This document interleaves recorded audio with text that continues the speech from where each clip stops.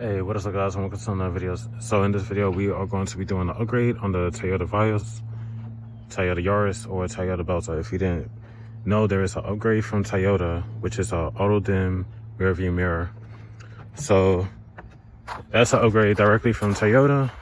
So we're gonna go inside the car and I'm gonna show you what I'm talking about and how it looks. All right, so now that we're in the car, I announced this about a little over 2 years ago on the channel. I never got around to installing it because I was taking care of this car, getting it ready and everything. So this is an upgrade to this mirror. This is a manual auto dim mirror. So if you got somebody with high beams on or lights behind you and your eyes are sensitive, to activate the dim mode, you just pull that little lever down and the lights will get dim. This is an upgrade directly from Toyota, part number PT 374-02090. So to open the packaging, it should have everything needed for installation. All right, so you got a little baggie with little foam covers, zip ties, wiring harness, extended cover to hide the wiring, wire loom, and about the auto dim. So as you can see, congratulations, your automobile is equipped with a genuine accessory auto dimming mirror manufactured by Gentex Corporation. During nighttime driving, the safety feature senses distracting glare from vehicle headlights behind you and automatically dims the mirror to eliminate the glare and preserve your vision. So as you see, it got a little LED, it got the auto switch, you got a shift light, and it also has a sensor pointed towards the rear to detect any bright lights, sorry. So to operate the auto dim feature, if the green indicator is illuminated, the auto dimming feature is on. If it's not on, push the switch and release. Upon release, the LED should be illuminated and auto dimming is enabled. Shift light feature, it's not what y'all thinking. So it's kind of well, most of y'all probably don't have a Nissan Maxima, but it has a light that's at the bottom that shines down to the shift location. So the shift light feature provides low level illumination for the vehicle shifter and center console area. This feature activates automatically at night and functions even though when auto dimming is turned off. So it's not a shift light indicator. Like if you got a manual or whatever, when you reach high RPMs or whatever, when you're ready to shift, it's not going to be doing any fancy lights. It just stays illuminated to shine in this area. In this case, in the Toyota Vios, Toyota Belta, or Toyota Yaris, this is where that little light is going to be shining. And then it also has cleaning. So when cleaning the mirror, use paper towel or soft cloth, dampen with glass cleaner. Do not spray glass cleaner directly onto the mirror. The liquid may enter the mirror housing and may cause damage to the mirror's internal components. So we'll set that aside. And then this is the upgraded mirror from Toyota. So that's the sensor to detect if it's day and night outside. This one is a little indicator from what that says. Then, or I could be wrong. I don't know. We'll find out once we got it hooked up. Yeah, this one looks a little different. So I believe that's the sensor for the rear to detect any bright lights and stuff. So this one should be the one that illuminates. So that's the back of it. And it comes with everything included. I can't remember how much this cost me because it's been so long. I'm pretty sure I put it in the community tab, how much I paid. But if not, I'll post it right now, right here. So first things first, what we have to do is remove this one. So for that, you're going to need a small flathead, or you can use even tweezers. So what we had to do on the back side, as you can see, there's a little tab. So I'm gonna set you on the tripod and then we're gonna begin. There's a little tab in there. You just wanna, can't remember if you push down or push up. There you go. So that's the little tab right there. And that's what clips into place to this. So now that we got this removed. All right, so now before we sit there and install the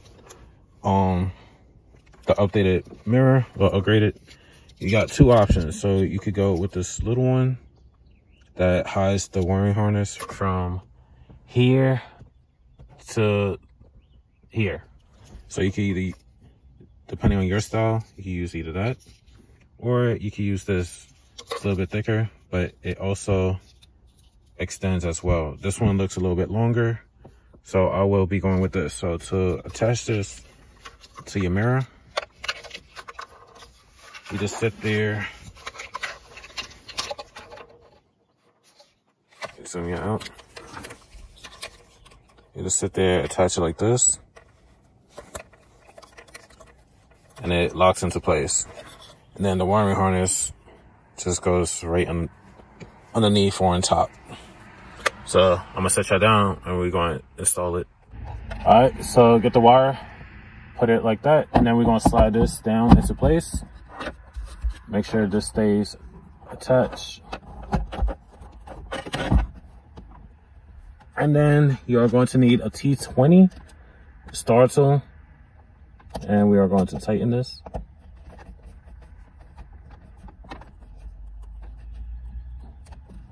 As so. So all that's attached. Now we're ready for the next step. So that's how it should look from this point of view. The camera's having a hard time focusing. So that's how it's going to look. Now for the next part, we are going to sit there. Like I mentioned in the previous video, my sun visor broke on the driver's side. I do not know how that happens. That's like 1 in a billion, whatever. But mine broke. I got a new one coming in the mail. But we don't have to worry about that one. So we're just going to worry about this. So for this right here, all you got to do, turn to the side and pull down. That's it.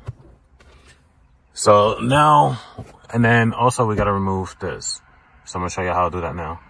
All right, next we're going to get like a sponger or anything similar, and we're going to gently pull downwards. And then there's a connector on the back side. What you want to do is push this little tab and release it. Now I'm only releasing it that way I'm not tugging and pulling on this wire and possibly creating a short. So now we're going to set this down somewhere. Now next, what we're going to do is slide this harness underneath here, underneath the headliner, and be careful, that way you ain't creasing or nothing, any kind of damage to your headliner. So we're going to squeeze that wire through there, and then I'm not sure the camera got that part. So what I did is this, I just pulled it upwards, so now it looks, that's a clean install right there. So it's still connected and it's extended and it's lined up perfectly underneath there. So everything had a camera focus. So that's set. So next thing, what we're going to do is we're going to get this piece, and how I'm gonna do it, you can have it connected to that. Actually, no, I doubt it. It probably has to be turned on. But how I'm gonna do it, I'm gonna run this wiring harness from here, run it through here, down the A pillar, down to the fuse box down here. That's how I'm gonna do it. So I'm gonna get this rubber band off, unravel it, and then we're going to proceed with that. All right, so now that I got it unraveled, you want to have the white connector facing here. So what we're going to do pretty much the same thing. Pull down on the headliner a little bit. Like I said, be careful. You don't want to put too much pressure or anything or force.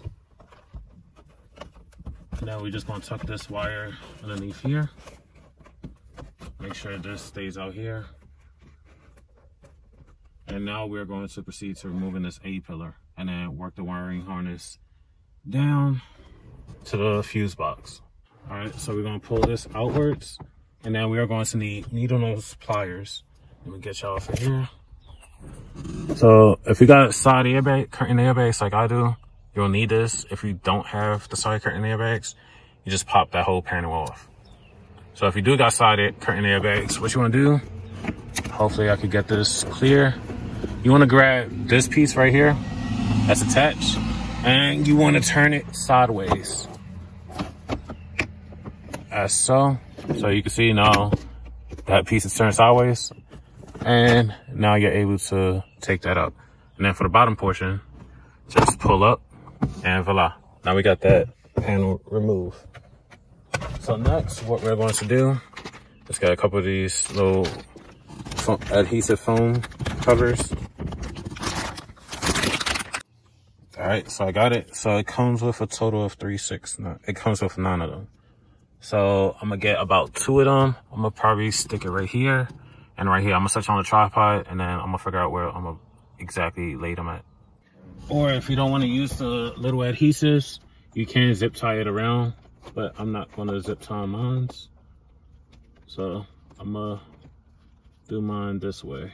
So, oh, wrong direction. I'm gonna place it directly in the middle, and then do that. Put that behind there, and then I'm gonna lay the other one right about there. Hopefully I'm not blocking the camera. If I am, I apologize. So that's how I'm gonna lay mine down. And then what I'm gonna do, get the other side, and then just feed the wires down through there. So we're going to feed the harness through the back hole right there, as you can see. And I say that because you can see the light right there. So I'm gonna feed it through the top, and then it's gonna come right down. You see my shadow. I'm gonna do that and then be right back. All right, so I got the wire fed through. So basically what I did, now that I got it through here, I reached my hand up here, and I used my other hand to dangle the wiring harness till I could touch it with my fingers. Grabbed it, started feeding it down, and pulled it down. So now that we got that fed to the bottom, we're going to reinstall the A-pillar. So there is 2 slots, one right here, and the other one right there, as you can see. So on the A-pillar, that's what these little guys slide into.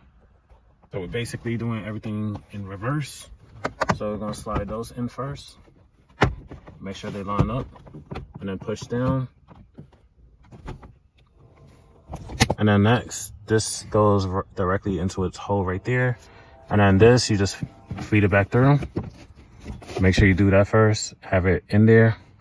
And then we're gonna push this one into a spot. We're gonna pull the weather stripping down. Make sure it's lined up, and then we're going to push inwards. So let me get this lined up, as you can see, and then push in, and same thing. So now we're gonna get our needle nose, and we're gonna turn that and lock it back into place. All right, so I'm gonna try to do this with one hand again. We got a needle nose. We're gonna grip that and twist it back to the lock position.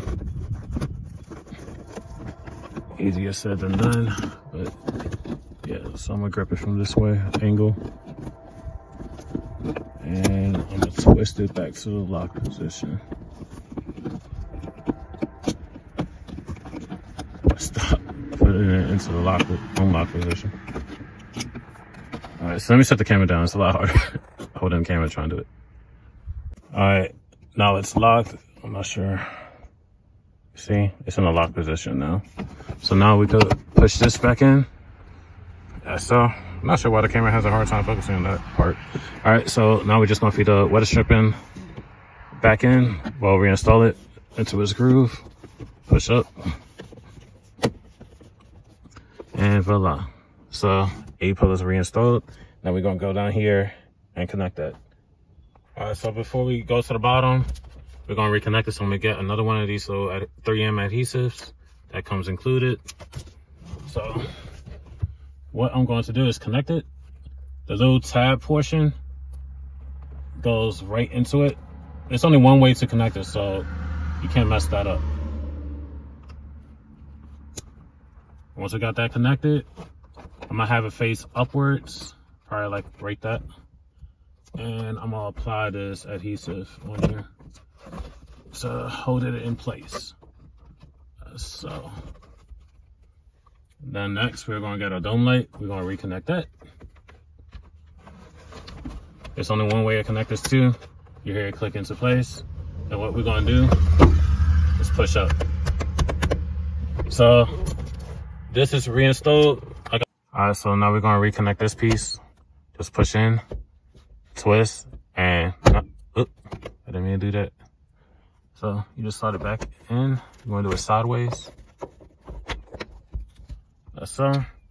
Keep pressure holding upwards towards the roof, and then now that's reattached. And of course, my driver's license is broken. So now we're gonna go down here. You're going to remove the little coin box, pull in on both sides, and voila. All right, so once we're down here, we're going to remove this piece right here. That's right underneath the trunk release. So what we're going to do is lift up on here. We're going to set that aside. And then we're going to pull back here, pop this off. And there you go. So there's a ground right here. So I'm gonna get the ground. If you don't know which one's the ground, the solid black is the ground wire. And then the black with the red line on it, that's your positive. So what I'm going to do is separate them two up to about right here. And then I'm gonna line the ground underneath here, have it come down and mount right there to the body ground. All right, so I'm just gonna do what I told you. Just pull them apart.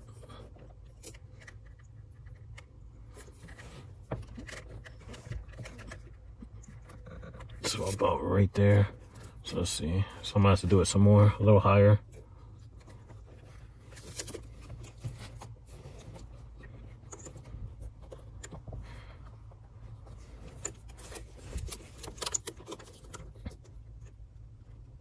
All right. So now I'm gonna sit there and see. I'm about to take off that much. I'm not gonna be able to T-clamp it to this because these two wires is a lot thicker than what this is. So I'm not gonna be able to find anything to sit there and clamp from that to this due to the different sizes. So I'm gonna cut this off. I'll do that right now. I'll do it on camera. So I'm gonna cut that off. That's so. And then I'm gonna strip about 1 finger lip. Y'all, how y'all do it is up to y'all. This is how I'm gonna do it. And for right now, it's gonna be temporary. I'm gonna find a clamp, a metal clamp or something like that. This one, and put y'all down to it.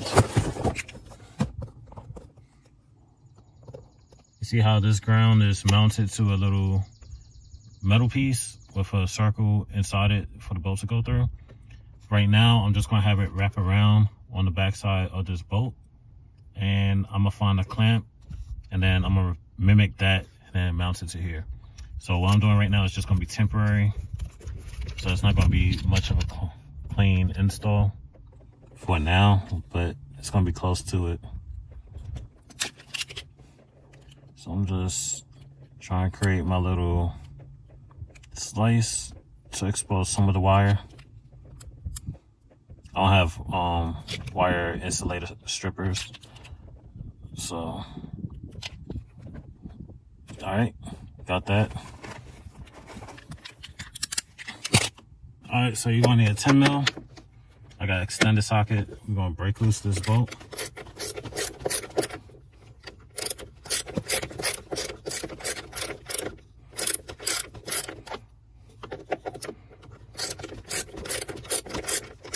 And once again, like I said, this is just gonna be a temporary setup so I could find a metal, I'm not sure what this is called, but one of those, and then I'll sit there and mimic that, but for right now, just for this install, I'm gonna have it wrap around the inside of this bolt.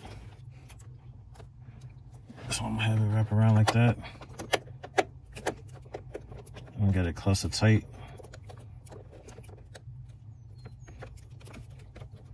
And then I'm gonna sit there and push it in there with my sponger to make sure it stays right behind that screw.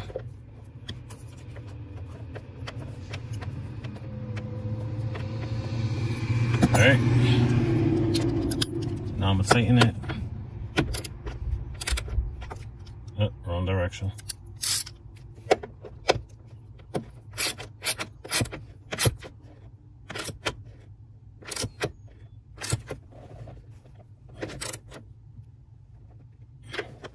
All right, so it's back there. Just making sure any wires that's poking out, I'm wrapping it around that screw. And once again, I know I said it a couple times now, but it's just temporary how I'm hooking it up right now, the ground. So now we're gonna put that side cover back on. So to do that, there's a hole on the back side that sits right in front of that. So we're gonna put this in first, push it in. And then for this side, you wanna pull out, and this tab you see right there goes right behind that slot. So pull back, and then push in. And then make sure that screw's poking through like that. And then we're gonna put this piece back on. Put this in first. Make sure these tabs are lined up with the slots on the body of the car. Tap down and voila, that's installed. So now we got our ground hooked up. I'm gonna have it dangle for right now, and then the positive, I'm gonna see which one I can tap that to. All right, so I'm gonna hook it up to this one right here. I just gotta see which one's not drawing power when the car is completely off. So I'm gonna hook this up to the little middle piece right here. Let me pull this down. I'm attaching the ground for this on there, and then I'll be poking inside of each tab to see which one's drawing current and which ones are not. So this one is obviously a ground wire. It's solid black, so I'm not gonna worry about that one. Poke this in to the blue one. All right, so that's drawing. Let me show you what I'm doing. So see, it's not lighting up, so that's not drawing power. This one's not drawing power. That one's drawing power. That's not, and that's not. So since this one's on the outer edge, let me verify that. So I'm gonna get the key. I'm gonna turn the ignition to the on, switch it to the on, and we're gonna test them again. All right, so now that's drawing power. That's drawing power. That's drawing power.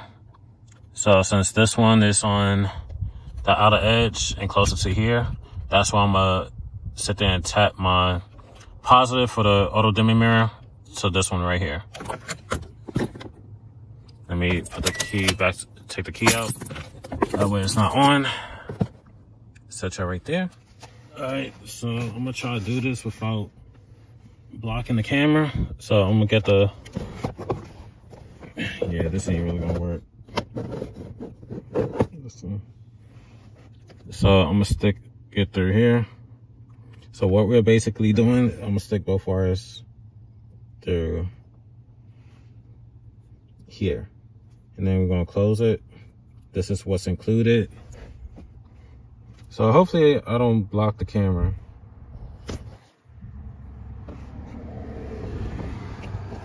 All right, update. I feel like these are a little bit too small that Toyota provides. So I'll be using this. It's a whole lot better. So I'm gonna go back to putting these together. All right, so what I had to do, just give me an update while I'm going along.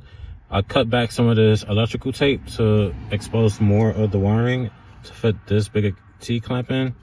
And I got them in there respective slots. So I really hope I'm trying to do this. So I'm gonna clamp it down. It look like I don't got it fully clamped down yet. See, it's still exposed. So I'm gonna try to do it from here. All right, I heard that bite. So, all right, so see, now it's fully down. Now I gotta lock it in place. Clip it, so now that's secure. Now we're gonna reconnect this. And it looks like, I'm not sure if I can zoom in. It's clamped down. I think it's clamped down enough. All right, moment of truth. It's on your up. Let's see, turn the ignition to on. Yep. All right, so let me turn this flash off. All right, so it's illuminated, so it's on. So let's test it. So the sensor is right there. So I'm gonna put my hand behind it to mimic nighttime, cover it. And it's getting darker, as you can tell. I remove my hand. You see it's getting brighter. I'm not sure how well the camera is picking that up, so I'm gonna do it again. Cover that sensor. You can see how I'm dimming and the background's dimming compared to there. Let me move my hand. Yeah, I'm not really sure how well that's picking up on camera. All right, that's a little bit better since it's brighter. See, all of this is getting dark. I move my hand. It goes back to being bright. So we push this, now it's off. Now it's back on. All right, concentrate right here. I'm hoping, let me put it closer, probably that'll help. So concentrate in this area. So see how bright it is? If I cover that sensor, look how all that's changing compared to this area. It's getting darker. In person, it's like a really dark blue hue color, but on camera, it's not. Look at how the grass and everything looks on the mirror compared to this side. Now, if I remove my hand, yeah, it's kind of hard. See? Now it went back to being bright again. So it is working. So start out the car. It's supposed to illuminate at night. So let's see, cover that sensor again.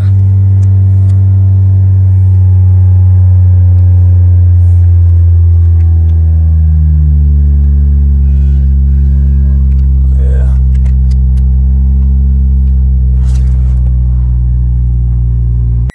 All right, so I'm trying to figure out how does this turn on? I'm not sure if it's automatic too. Let me try covering the sensor. I might have to try to cover both sensors, I'm assuming. Because that's on, so that should be powering on, if I'm not mistaken. I'm not sure. It's only 2 connectors, so I'm assuming it's supposed to turn on. Let me see. What's the instructions say?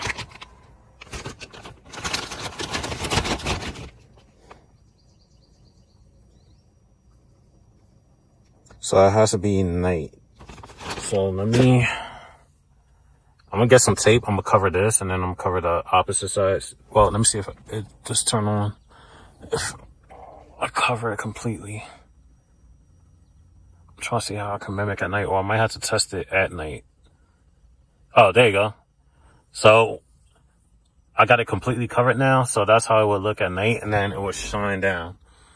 And look how, yeah, look how the grass look in this corner where my thumb is compared to down there. And then if I remove it, it starts going bright. And that should be turning off automatically because, let's see, yeah. So yeah, it turns off automatically. So when it's completely dark, that is working. So if I cover it completely again, no gap, to mimic nighttime, let's see how long, 1, 2, 3, 4. So it takes about 4 seconds for it to turn on as I'm mimicking nighttime. So that works. That's illuminated as well. On the camera, it's not picking up that well. So that works. That works as well. So that's how you do auto dim rear view mirror install into a second gen Toyota Vios, 2009, 2014 Toyota Yaris, or Toyota Beltas. So that's it for this video. Like, comment, subscribe. I'll see you in the next one. Peace.